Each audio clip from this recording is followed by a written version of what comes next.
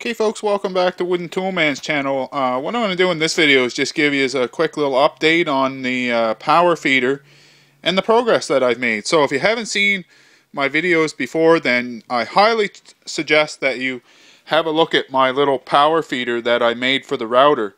What this does, it just makes it so that stuff will actually pull tight, pull through, and this thing holds it down, and it does all the work, takes all the danger out of feeding stuff through the router.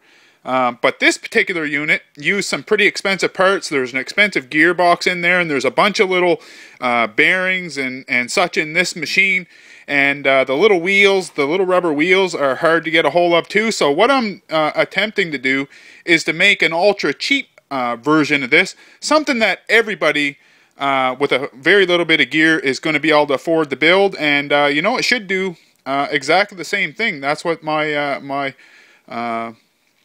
aim is. So what I'm going to do is just show you just how far I've got with this thing. So this is actually going to be the gearbox or something very similar. Now this is just a mock-up version, of course, but what it does is just takes one of these 1725 motors and makes it so that it slows it down enough that you could actually use it for a feeder. And so far I've got about maybe 25 bucks into this minus the motor, because most people do have some sort of these motors laying around. So I'm just going to grab my my tripod here and set my camera up on it so I can get myself hands-free here to be able to show you just what I've got done here so far.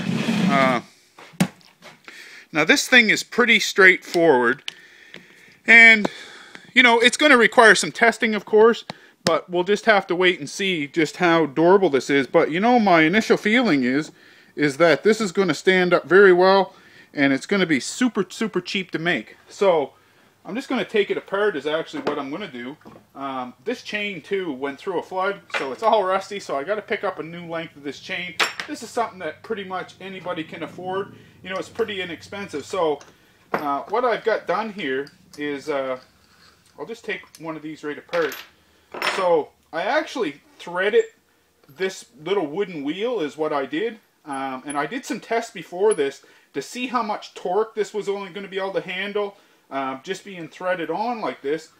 And you know what? This is going to handle any amount of torque that this little feeder is going to throw its way, so to say. So it's just threaded on there.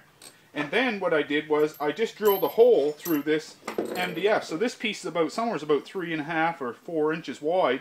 I just drilled a 3/8 hole through it, sprayed it good with WD-40 when I was done, and then this bolt runs through. So there's what I'm going to run for a shaft. I'm not even going to put bearings in this thing, because I think this thing will take forever to wear this out. It's a smooth shaft, it's running on hard MDF material.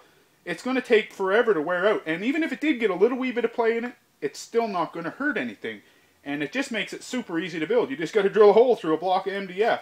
Now the part that I did, as you can see here, it's wider at the back than it is at the front, and there's a reason for that. It's because when this thing is used as a fence, these little wheels actually have to be tipped toward the fence in order to make the material pull tight, because like a car, if it was at a alignment, it's always going to want to pull toward the ditch.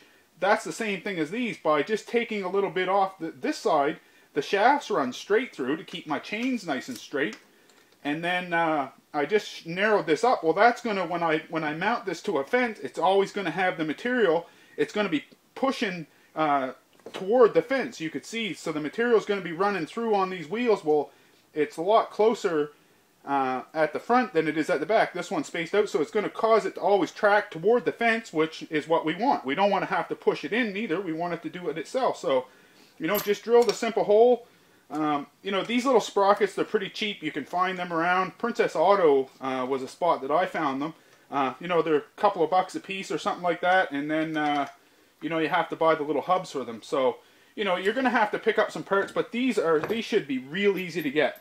So then I just cut a simple circle out, threaded it with my bolt, so then this will thread on now. I guess I'm going to put a washer on it first. I guess I had 3 on this side and 2 on the back side, so that's how much difference there is. So then this will just thread on. Now I guess if this was threaded on and off a whole bunch of times, then it might wear them threads out. But if you're careful putting it on the first time, get it nice and even, then it threads on nice and straight, then the thread should last for a few times. But once we get this together, we're not going to have to take it apart a whole bunch of times. So just get that so it's just a little bit of play left in it, and then just tighten a nut down on it is what I'm going to do. So then if I tighten that up with my wrench, now that stops that from moving. So now, I guess unless I turn it the wrong way, so tighten it up. So this is how my other feeder was done too. I actually got some of these little rubber wheels and got somebody to tap them.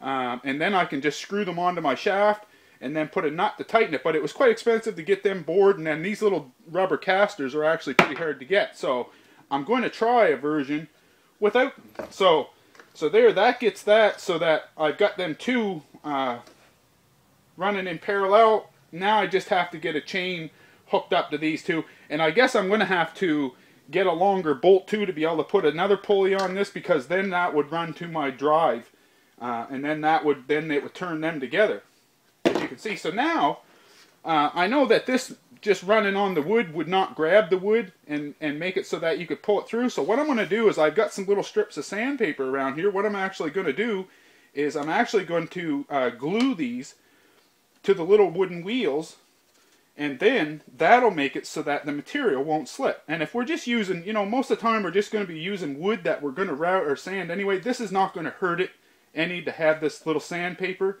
It might leave a little wee mark, but we're going to sand it anyway, so it's not going to be that important to be able to do that. So then just get one of these on either side, then that's going to be what pulls the material through. So like I said, this is just an update video to show you that little bit of progress that I'm making on this. Get you thinking, and hopefully get you excited about Wooden Tool Man's channel. Get you excited enough, maybe even push that like button for me, and you'll keep getting videos just like this. So thanks for watching, and we'll see you next time.